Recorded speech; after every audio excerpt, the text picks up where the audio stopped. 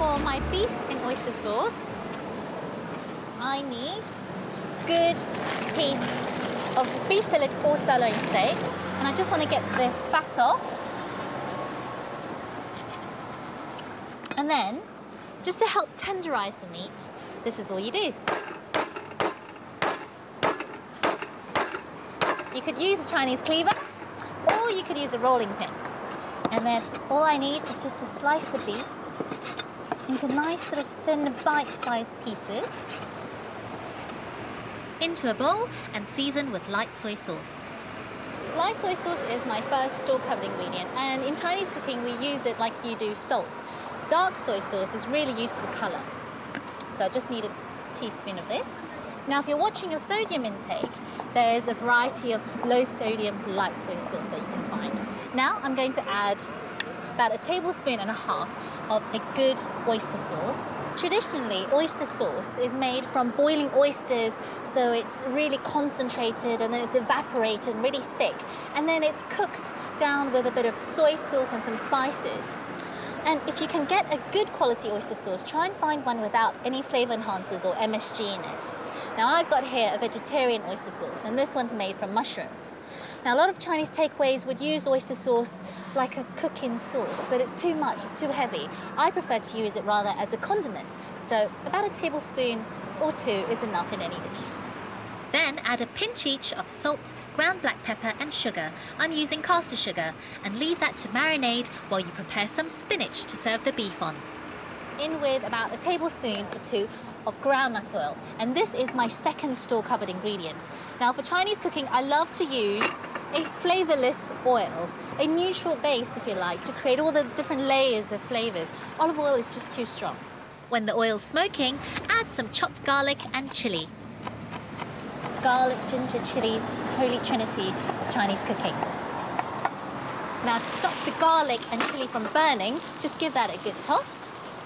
And then in with some washed spinach leaves. And all we want to do is just cook this for a few seconds, just to slightly wilt down the spinach.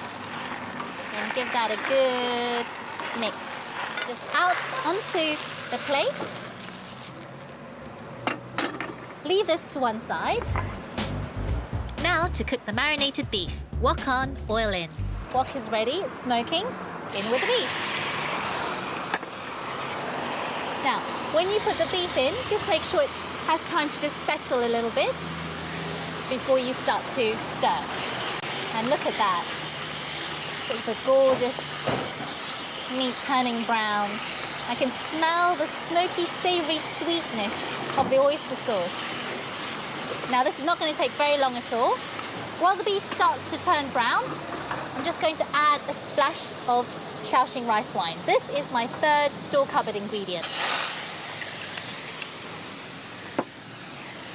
And you can use any other cooking wine, but I love Shaoxing from the Shaoxing region in China. This gives this gorgeous bittersweet edge to any dish, and it just takes the rawness of meat or fish and any odours of meat and fish. And if you can't get Shaoxing rice wine, then I would use dry sherry. That's a great alternative. Before the beef comes out, I'm going to add a pinch or 2 of dried chili flakes, and these give a gorgeous kick. Now, I love chilies in all their forms, fresh, dried, you name it. It's my 4th special store-covered ingredient. So that's the beef done. Out on top of the spinach, like so. Finally, a topping of tangy mushrooms. Into the wok with some oil and add about 200 grams of oyster mushrooms. They'll soak up all the juices left from the beef.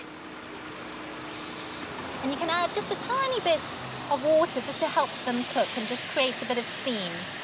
Now, my 5th store-covered ingredient is Xinjiang black rice vinegar, and it comes from the Xinjiang region. Now, it gives dishes a wonderfully smoky, woody, tangy edge, and so just a splash of this.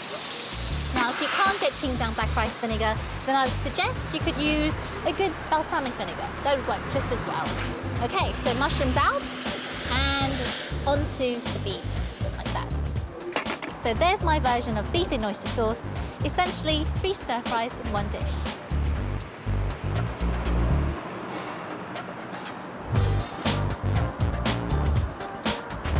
I'm loving that. Now Now this dish is a good example of an important philosophy used in all traditional Chinese cooking. It's called balancing yin and yang. In Chinese philosophy, there